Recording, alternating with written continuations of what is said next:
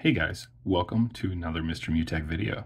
Today I'm going to show you how to send messages using Siri without the confirmation pop-up. So normally if you're sending messages and you ask Siri to send a message, you'll get this.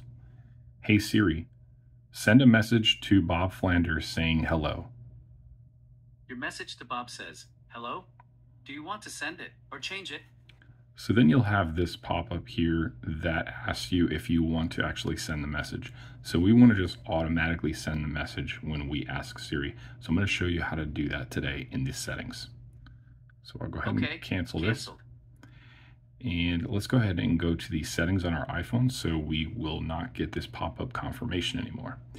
So open settings, and then after you go to settings, you're going to want to go to this area, Siri and search on your iPhone device. Once you go to Siri and search, you're going to scroll down until you see a section here that says automatically send messages.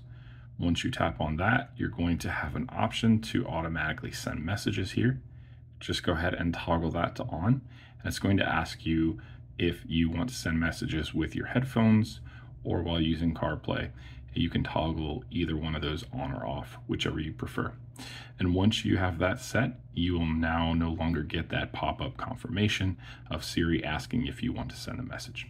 Hopefully that was helpful for you guys, and if so, feel free to give me a thumbs up on this video. I really appreciate it. Have a great day. Take care.